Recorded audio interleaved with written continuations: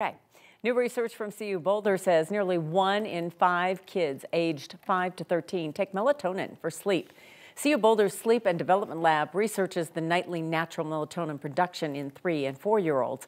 But when they were screening families last year, researchers noticed a rise in children who reportedly regularly were taking melatonin over the counter. So they looked into it further and they found that almost 6% of kids under 5 had taken melatonin in the last 30 days.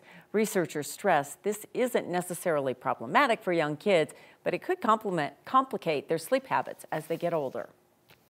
Childhood is a time when kids are establishing those sleep habits. They're learning how to get themselves ready for bed, and relying on melatonin may make it difficult for them to establish those healthy sleep habits as they get older. CU says more research is needed to understand how effective melatonin is for kids. Parents should talk to their pediatrician or a sleep specialist about concerns regarding their children's sleep.